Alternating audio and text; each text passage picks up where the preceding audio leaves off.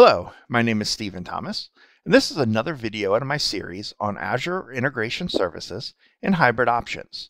In this video, today we're going to focus on some of the core features that make up Azure Logic Apps. These are features that everybody should know when you get started working with Logic Apps.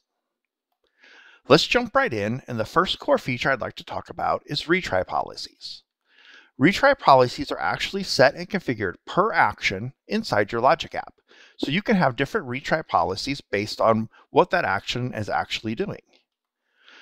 You get automatic retries whenever there is a 408, a 429, any 500, or any other type of connectivity exception. In these cases, your action is going to automatically retry according to your retry policy set on that action.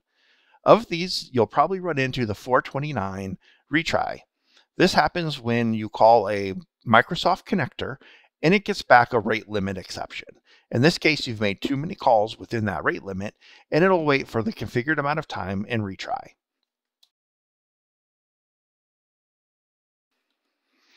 You define the retry policy in ISO 8601 format. Here's what it looks like to set that retry policy on your action. Every action has a default retry policy. I believe it's set as incremental to go every 15 seconds and then goes up from there. You can define your retry policy as none, exponential, or have a fixed retry policy. The next feature that's very important is the run after. Run after can also be configured per action in your Logic app. You can use run action to modify the flow control inside your Logic app. Run after can be used to also configure a try catch setup inside your Logic app, and we'll see this when we get to our demo. The four things you can configure for run after is successful, has timed out, is skipped, or has failed.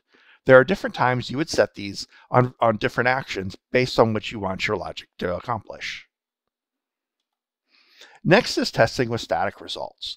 Sometimes you may be calling an API connector, but you don't want to actually make that connection.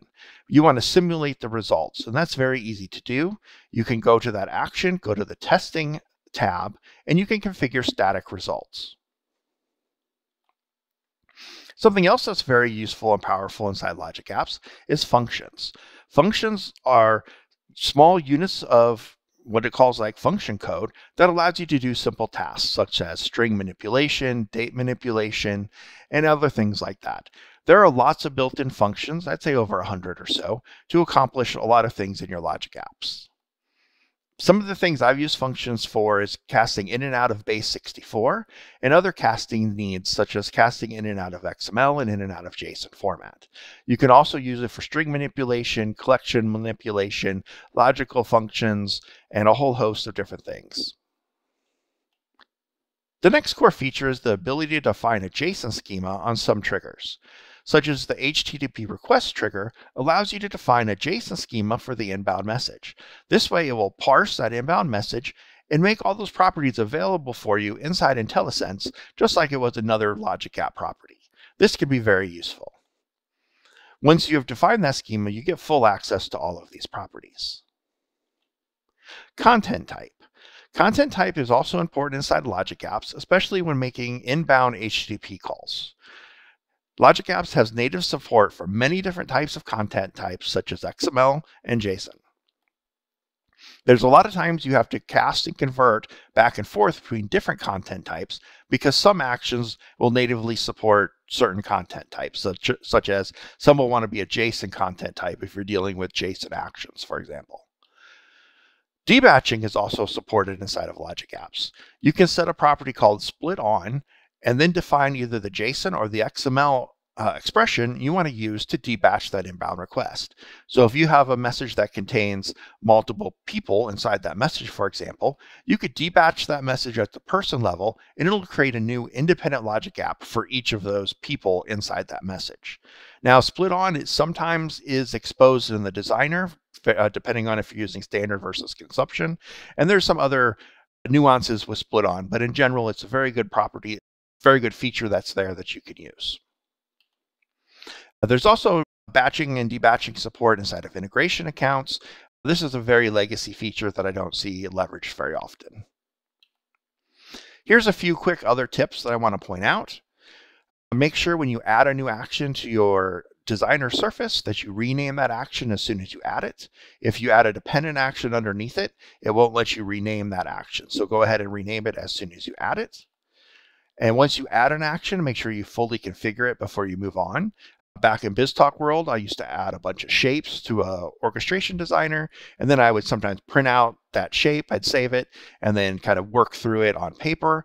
When you add an action to a logic app, you're not able to save that logic app until you fully configure that action. So make sure when you add that action, you fully configure it. You want to make sure you save often, and make sure you always save before you switch over to the JSON code view. For each inside Logic Apps kind of behaves a little bit differently than you may believe. It can be configured to actually run sequential, which is a traditional thinking for each is one at a time, or it can be also configured to run in parallel. So you could run 20 instances of your for each loop at a time if you may wish. So make sure you have that set based on your business needs. You also want to make sure to avoid using more than one Microsoft account, and also make sure your Microsoft account is a work or school account. Years and years ago, I set everything up with my Hotmail, and I continue to run into issues using that Hotmail account. Now with that, let's jump into a demo. We're going to take a look at Retry Policies, Run After, Functions, and JSON Schemas. We're going to jump into the Chrome browser and take a look at a demo. I've already logged into my Azure account, and I've already went ahead and created a couple standard edition Logic Apps. In this Logic app, we're going to simply receive an HTTP request, initialize a variable, do some stuff in our scope try block. When we get an error, come down here to a catch block, set a response, and then simply return that response. This response in the catch block simply says catch. This response here simply says that it was successful.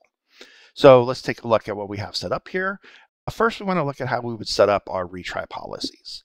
In this case, this HTTP request is going to create a 404 error. In here, we could come in and go under settings, and come down and look at our retry policy. This is actually going to follow our default retry policy, but if you remember from the slides, 404 will not trigger an automatic retry, and we'll change this to something else later to see what it looks like when it does. And I can select this drop down, and I can select different options here. I can select a fixed interval and specify how many times and the seconds that seconds or minutes between those calls that I want to have in that fixed interval. For now, we'll go ahead and leave that at default. And let's go ahead and just run this and see what happens. And before we run this, let's see how I've set up the scope catch shape. This is simply just a scope shape that I've added. When you click on this, you go under settings, and they've now exposed the run after property very nicely here. You can have multiple items configured in your run after. You would simply select actions. You can select any other actions here that you want to have tied to this scope shape. I just have one, and that's my try block. And in here, I want to have, I don't care if it's successful, I don't want to run it in that case. I want to run it if it's timed out, skipped, or has failed. So that's the criteria for running this scope shape. In that case, it'll run all those actions that are contained in that scope shape. So let's jump over here to Postman real quick. I'm going to go ahead and make this request. It's going to make that call in and returns catch. So that means it's been hit inside of our catch block. So let's take a look at what that looks like. So we're going to jump over to Overview and take a look at our last successful run that was right here. Now it did actually give an error, but since we handled that error here, it showed this Logic app as ran as successful. So make sure you keep that in mind, that because the Logic app says it ran successful, if you have run after logic configured, it may not show up as an error run for that scenario. So in this case, sure enough, we got our 404. It ran 0 seconds, and then jumped down here to our catch block and returned our response. So let's jump in and modify this process. Instead of 404, let's change this to a 429, which would be like the rate limit. And go ahead and save this. And let's go ahead and run this again. And I've went ahead and ran this again, and you can see it's sending the request, and it's waiting for the response to come back. It's not coming back as quickly as we saw before. So let's go ahead and jump into this running Logic app and see what's going on. Going to go back up here and go to Overview. And you can see here that we have a running instance of the Logic app. And I'll dive back in there again and show you that it's still spinning on this error 429. That's because it has the default retry policy configured. So it's going to take it about 1.5 minutes or so. Then it'll eventually throw an error on this process and go ahead and run down to our catch block. In that amount of time, our request may or may not have timed out that we've made to this initial logic app. So this is really where you'd want to make sure you set your retry policies to correspond with the type of trigger. If it's a request response trigger or not, you might want to make sure you modify those retry policies. So now let's jump back into our designer. And let's take another look at some functions that we can set up. When we're inside our designer, I'm just going to click on my compose shape. And you go over here on the left and you see this FX. And this is how you get access to all your functions. We have functions and dynamic content, which is in this same selection window. And you can click See More over here on the right. And it's going to show you all the different types of functions available to you.